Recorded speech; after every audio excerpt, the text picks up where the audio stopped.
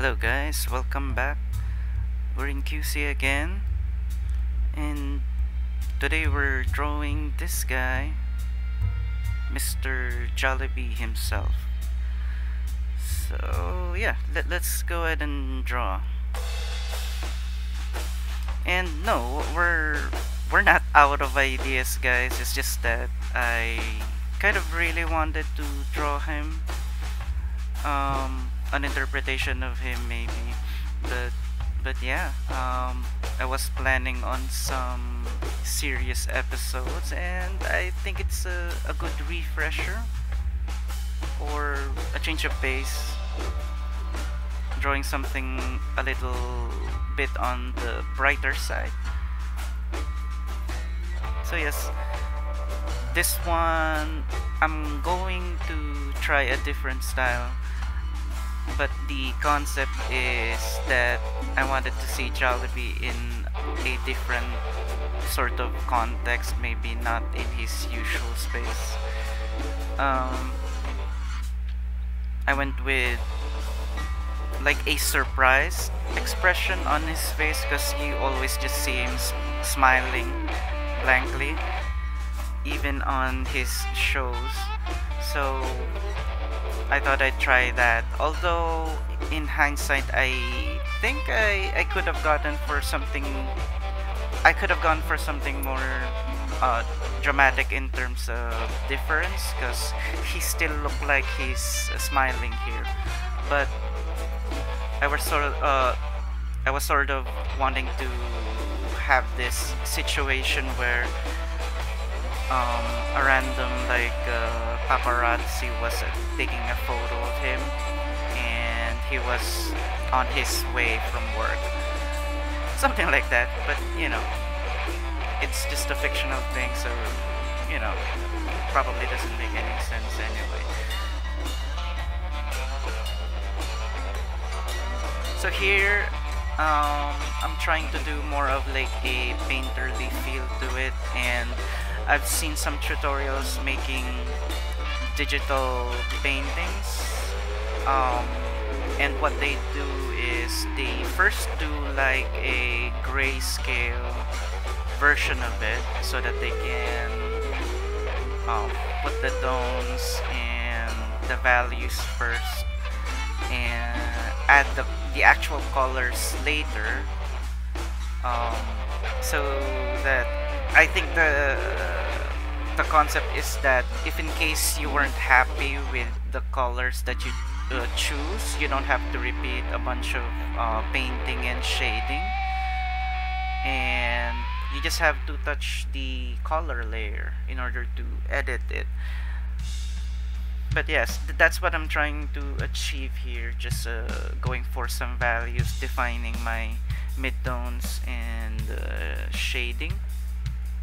I did see some other videos saying that it's not the best method, and you're missing some opportunities to actually blend color.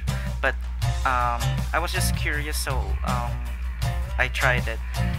And yeah, it's the first time I'm doing this style, so apologies in advance. I'll be making several mistakes, obviously. I did already make a mistake here with the other hand, and of course the backside of his tuxedo. But you'll see in a bit why that's not too much of an issue.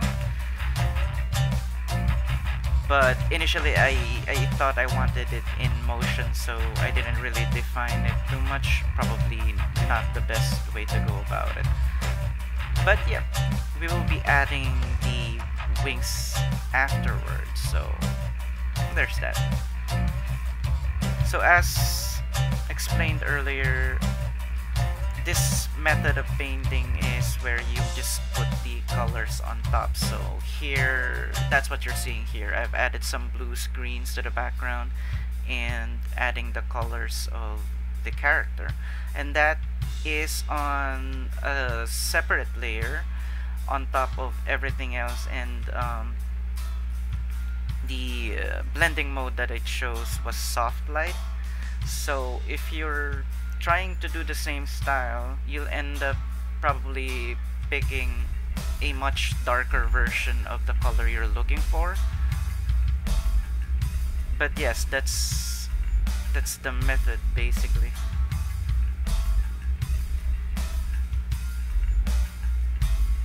I had this idea initially that I wanted him to be on like a casual attire, but I was afraid he wouldn't look too Jollibee-ish if he wasn't wearing his uniform. Because of course I still wanted to capture that look of his. So just messing around with some shading here. Also in this method, as you can already tell, sometimes the colors come off as dull, so I will be doing some tweaking with the entire drawing afterwards. That just helps the colors to pop up a bit better. So now I'm just adding some details, some lashes, and some facial features.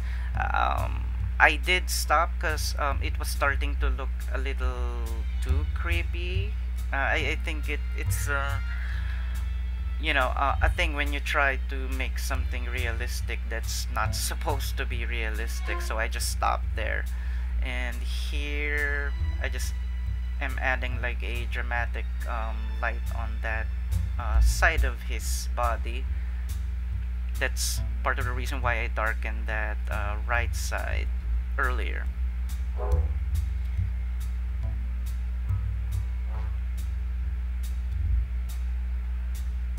And now I'm darkening that to get it ready for the wings, because the wings in this version I decided to give him like energy wings or something like that, but it's mostly the same type of wing. It's just that I made this more magical looking. And yeah, I added some lights around him be because reasons. And here, because yeah, here I'm just cheating a bit. I just blurred out parts of it that I knew I couldn't really